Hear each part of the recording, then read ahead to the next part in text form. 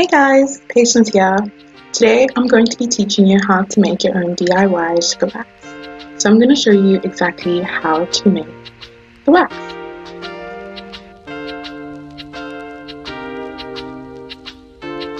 I'm going to start by showing you guys exactly what you will need in terms of equipment and ingredients. So in terms of ingredients, you're going to need lemon juice, sugar, water, and coconut oil. Simple, right?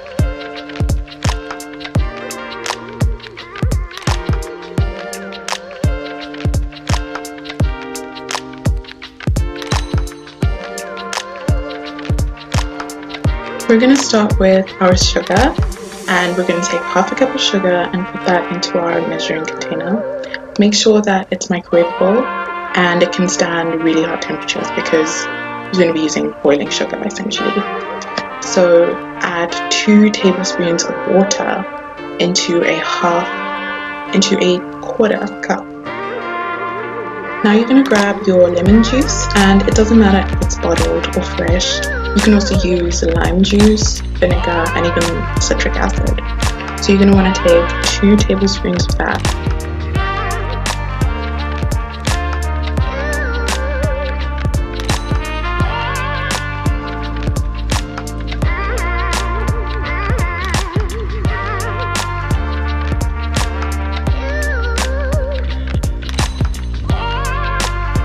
So now that we've essentially made a quarter cup of liquid, we're going to add that into our container with sugar.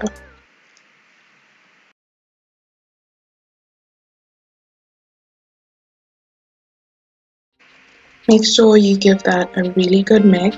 Obviously, sugar's not going to dissolve yet because you don't have anything warm to kind of melt the sugar, but just make sure that everything is well incorporated.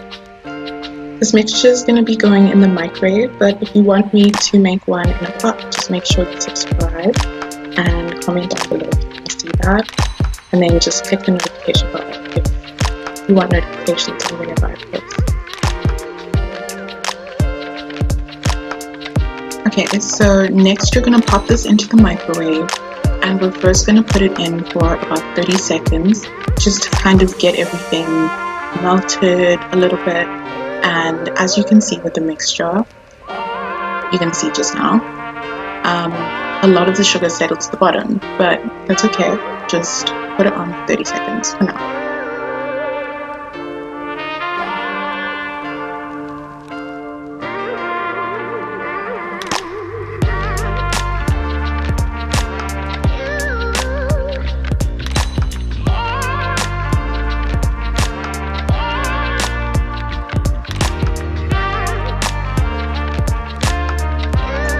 Once the 30 seconds is up, just make sure you're being really safe and you use your oven glove to take your container out of the microwave and give that a mix just to make sure it's even more combined and it incorporates really well.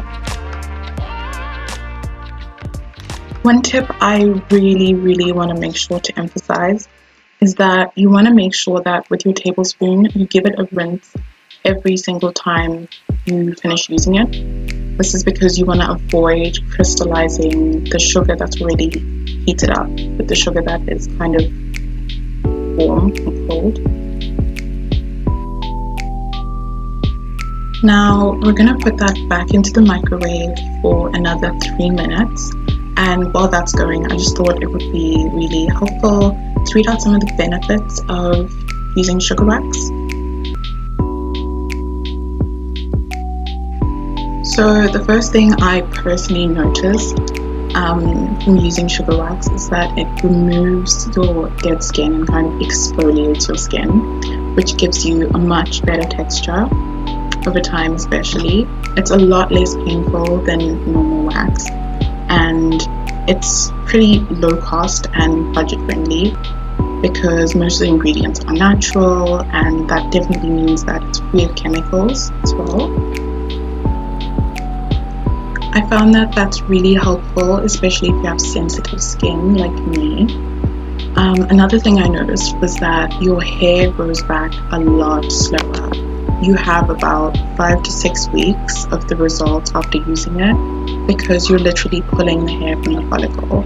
It sounds scary, but just try it. So you don't get any cuts like you do when you're shaving, and the nice thing is that bacteria doesn't breed in the sugar paste that you're making, and there's also less risk of having an allergic reaction and developing ingrown hairs if you're really prone to those sorts of things. I don't know if this is the best part or what, but the nice thing about sugar paste is that it's water soluble, which means that if you choose to back out like at any point, you can just rinse it off. So it doesn't adhere to any live skin cells that are on your body, and it's very easily available, and I think that it's relatively easy to make, especially if you make it in the microwave. Then over time, the areas that kind of have darker pigmentation, that sort of thing, kind of get brightened because you're exfoliating it a lot more.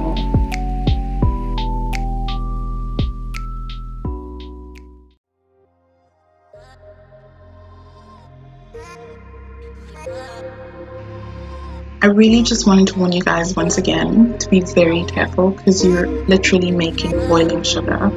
So just be very cautious when you're doing this. And as you can see, after 3 minutes, your sugar is mostly dissolved, but the color is quite light. When you make this over time, you can kind of see when it's a bit too light or when you've completely burnt your mixture. But right now it just looks a bit too light. I'm just giving it a mix to make sure that all of the sugar granules get mixed in properly, and also mixing it helps increase the rate of reaction. This is going to go in for another 30 seconds just to kind of test to see if it's there yet or not.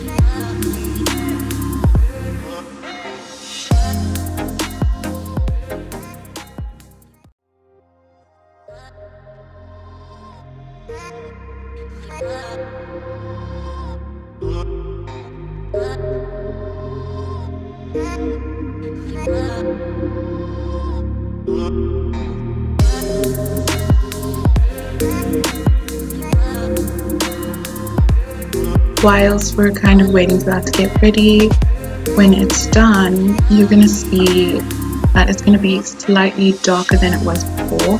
And if you're not sure if it's ready and you want to put it in again, just make sure you're putting it in at 30-second intervals. So this looks a bit darker than it was last time, so I feel like it might be done. I'm just gonna give it a mix, and again, just make sure you rinse your tablespoon before reintroducing it to the mixture.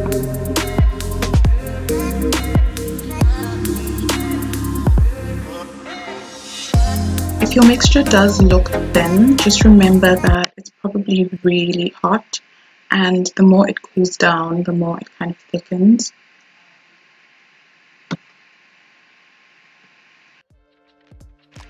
I put mine back into the microwave for another 30 seconds just to get it to a golden-like color, because that's kind of what we're looking for. I know it's hard to tell with brown sugar, but it does look like it has more of a golden hue than it did before when it started. That's why it's kind of nice to try it with white sugar, because you can see exactly when it turns, and just remember that it turns really quick. So the most important thing is that our sugar is melted, and if you're finding this video helpful and you're enjoying it, just make sure to give it a like. It lets me know that you're enjoying the content, and it supports my channel. Lets me know that you're going to make more videos like this. And if you do, just make sure to subscribe so you can see them, and hit the notification bell if you want to be notified whenever I post more videos like this. The same way I thought that it would be useful to give you guys the benefits, I thought it would be really helpful to give you guys the drawbacks of sugar waxing, at least the ones that I've noticed with regards to making it at least. And I guess the first one is to remember that using sugar wax is a bit of a messy process. It can cause a bit of a redness after you've waxed, especially if you have sensitive skin. You can also expect to see just a bit of swelling, information, and don't be discouraged if your mixture doesn't come out nice first time, because it does take time and practice to keep making it. First thing you're going to want to do is grab your storage container and line it with coconut oil. This is where the coconut oil comes in. Now, the bowl of cold water, I just used fridge water, essentially just to cool down our mixture before we pour it into the plastic container. And we're going to cool it down, let it sit for maybe 5 minutes, and I'm going to give mine a mix just to make sure that it's moving still, because it cools down quite quickly.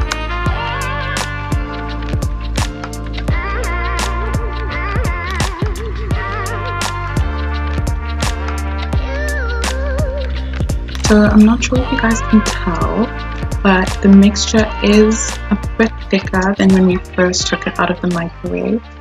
And this is because we're cooling it down so we can store it in our very plastic container.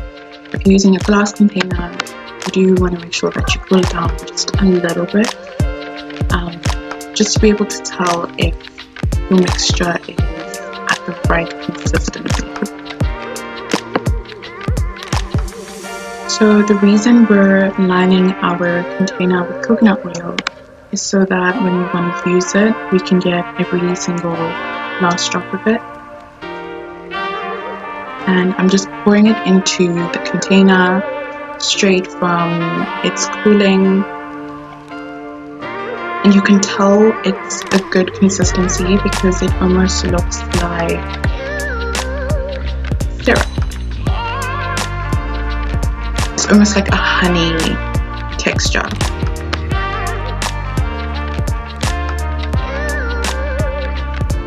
At this point, it had been quite cool and I could touch it without getting burnt or anything like that.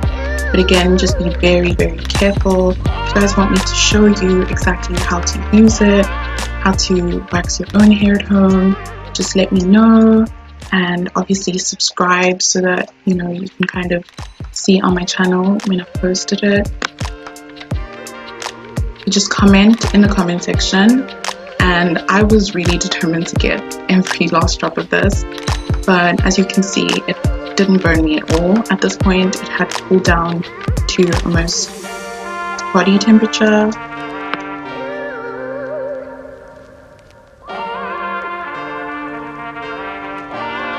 Ignore my thumbnail. I haven't gotten a chance to cut my nails yet, and my thumb just broke off the night before, which is kind of annoying. But yeah, so cleaning up. Now we're just gonna add water to our microwavable container. I just used the water from our cooling down, and you just go ahead and put that into the sink. And that's just gonna dissolve, and you can just clean it like you normally would. Kind of hassle-free. There you have it, guys, your sugar wax recipe.